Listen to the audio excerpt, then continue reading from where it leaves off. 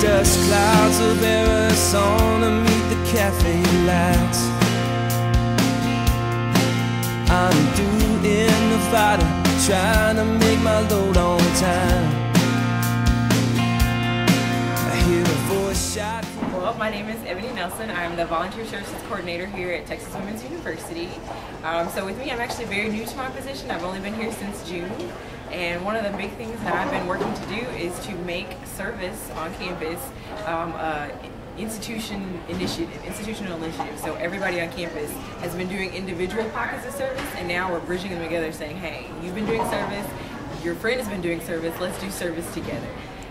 So let's see, right now we have lots of projects going on. We're doing our first ever university-wide service day that's coming up actually this weekend. We have all of our alternative break programs that are focusing on helping with disaster relief that's around the country. And then as we move forward through the rest of this school year, we're going to just keep doing more and more things to help all the students here know that service is kind of important, and since they're already doing it, why not let everybody else know how great it is. Finally somewhere.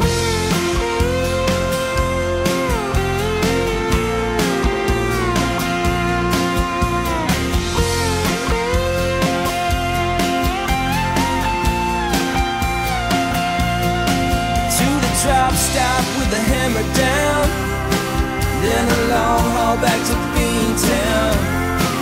Yeah, I believe